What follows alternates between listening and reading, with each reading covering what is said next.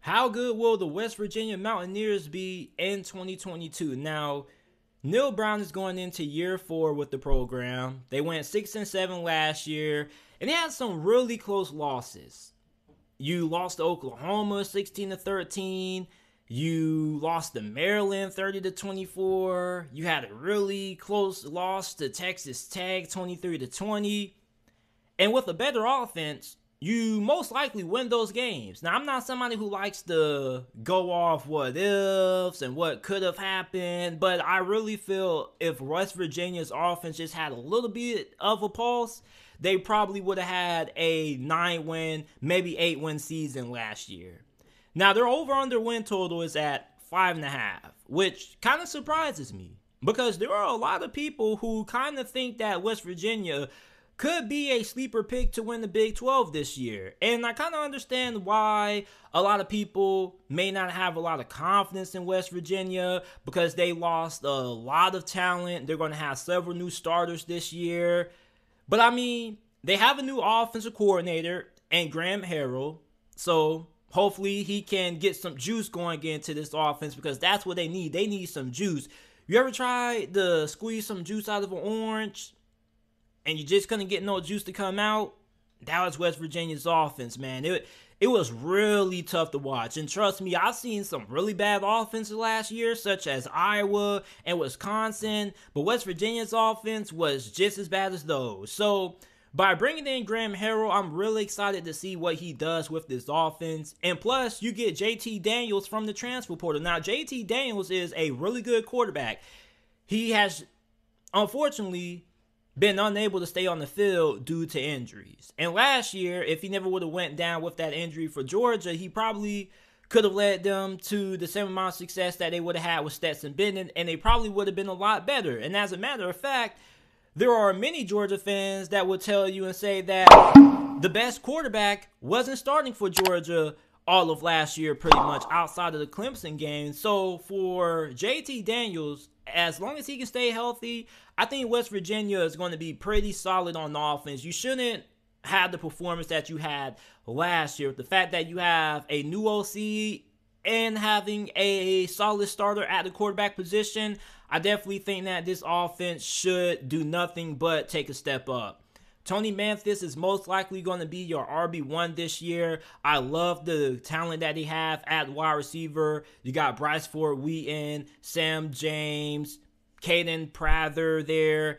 Now, Wheaton is probably one of the more underrated receivers in the Big 12. A lot of people probably don't know about him, but he was second on the team in receiving yards. He had 575 of them, 42 receptions, and 3 touchdowns. You also look at Sam James. I think he was pretty solid, 42 catches for 505 receiving yards and 5 touchdowns.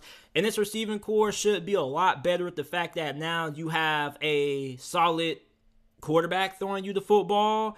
Then your offensive line. Your offensive line, I think it should be slightly above average. It could be average, but I think that the offensive line should definitely improve compared to what it was last year. And honestly, I don't really think that all the sacks were strictly on the offensive line. I kind of feel like the quarterback they had last year was holding on to the ball too long. He kind of was trying to do a little bit too much at times, which is why he wasn't able to take care of the football. So now with JT Daniels back there, I think you're going to have a better performance from the offensive line now with the fact that you have a quarterback that's going to know when to get rid of the ball.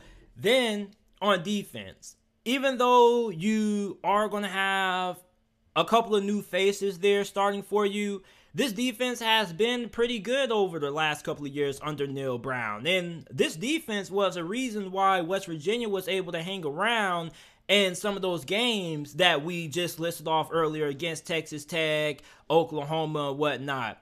And their defense almost won them the game against Oklahoma. So if they can get a better offense that isn't going 3 and out every single possession, this defense definitely could end up being better than what it was last season. That's without some of the guys that they had on this unit last year. And the reason why I say that is because a lot of people don't realize this in football. You can have a good defense and it still not perform at a really high level because the offense ends up holding it back. And you may say, JT, how does offense impact the defense? Well, I think it's pretty common sense that if your offense continues to go through and out and can't sustain drives and can't stay on the field long, that puts your defense back on the field for more plays than what they should be on the field for. So if you have an offense that can routinely move the chains and keep the defense on the sidelines, it's going to give your defense a little bit more time to rest, recruit, and then they won't end up coming back on the field so gassed. So for West Virginia's defense, I think the fact that you're going to have an improved offense this year is going to greatly impact this defense in a positive way. Now, you have a really good defensive line. One of the best defensive lines in the Big 12 this year. Dante Stills, Jordan Jefferson, Taj Austin. Now, their linebacker position, they have a really weird name for it. They call it Bandit. Jordan Bartlett is somebody who I think could have a breakout position or a breakout season at the Bandit position. He played in 13 games, started in a couple of them. He had 31 tackles for 3.5 sacks. I think that if he continues to develop over the course of fall camp, I think that he could end up being one of the better linebackers in the Big 12 or one of the better bandits in the Big 12. I don't know if everybody's calling this position Bandit now. I doubt it, but it's a cool name to give to it. I'm not going to lie. Bandit. Okay. At cornerback, you have Charles Woods, who had 2 interceptions last season, a couple of pass breakups. Definitely somebody to keep an eye on for. He could be one of the more underrated corners in the Big 12 conference this season. You have a transfer from North Dakota State, Jadir Cox there. So West Virginia, I think that this defense is still going to be pretty good. This offense definitely should improve. I don't really think the offense can get no worse than what it was last year. It was just abysmal to watch. And for their schedule, you get tested right away. You got to play Pitt on the road on a Thursday night. Tough. And Pitt is coming off pretty much the best season that they have ever had in the history of their football program. It's going to be really interesting to see how West Virginia looks in that matchup, because Pitt is going to be a pretty good football team on both sides of the ball, offensively and defensively. So if West Virginia could win that game, I think that a lot of Mountaineers fans are going to have a lot of optimism about what's to come. Now, you do get to play Kansas, Townsend, Virginia Tech on the road in Blacksburg there. I think that West Virginia should be able to win all 3 of those games. So you end up going on the road into that Texas matchup either 4-0 or 3-1. Most likely 3-1. Now, Texas is a really intriguing team. I don't know how good their defense is going to be, but offensively they're going to be able to put up a lot of points. And after you play that game, you have a bye week. Then you enter the meat and potatoes of conference play. You got Baylor, Texas Tech on the road, which a lot of people think Texas Tech could be a big sleeper in this conference. You got TCU, you got Iowa State coming off a little bit of a lackluster season. Then you got OU, Kansas State, and Oklahoma State on the road there. So for West Virginia, I think that they have a strong chance of being able to win the Big 12, because the Big 12 is a conference this season that there's a lot of unknown when it comes to a lot of these teams. You look at Oklahoma State, how is Oklahoma State going to adjust to losing so much talent on the defense side of football? Plus, I believe they lost their defensive coordinator, if I'm not mistaken. Then offensively, their offensive line wasn't that great. They didn't really have a lot of playmakers on that side of the ball anyway. So I don't really know how good Oklahoma State's going to be. Kansas State is a sleeper that a lot of people are pretty high on, but people have been telling me that for the last 3 years, and I still haven't really been all that impressed with Kansas. Oklahoma definitely is going to be really good. I definitely think they are capable of being able to win at least 9-10 games year one under Brent Venables.